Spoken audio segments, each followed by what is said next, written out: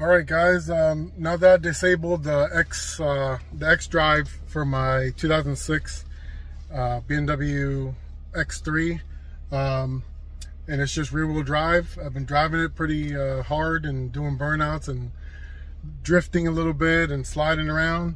Now I want to see if it can still handle a little bit of off-roading. This is one of like the simple little trails that are near my house. It's just dirt, a little bit of hills.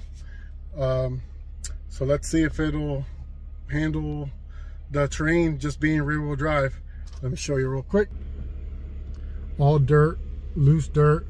There's sand over there. That's for like the dirt bikes and quads. They go over there.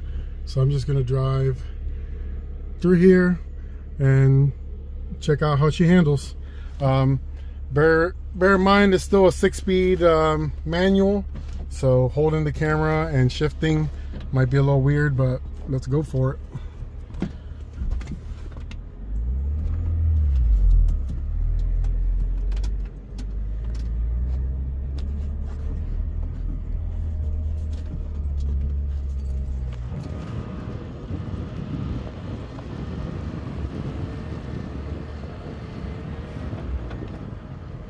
Here comes a hill.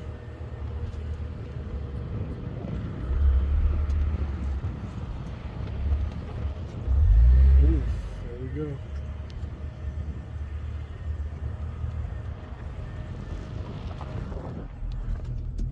A lot of body flexing, twisting from side to side, but she seems to be handling it.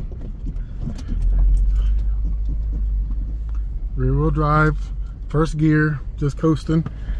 Here's that little sandbar where the dirt bike and quads go.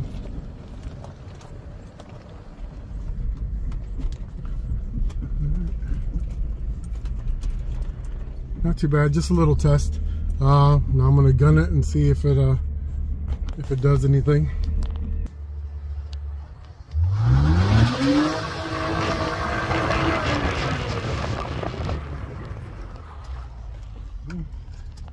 Slid around a little bit. That was pretty fun. All right, don't be scared. Go to your fuse box. Take out the number 26 fuse on your e83 X5 or your e83 X3s. Take it out, make it rear-wheel drive, especially if you're having issues with your transfer case, and just go with it. Have fun. It feels like a damn BMW. Like it feels like just a taller 3 Series. I love it. All right, check it out, try it out. Let me know what you guys think in the comments.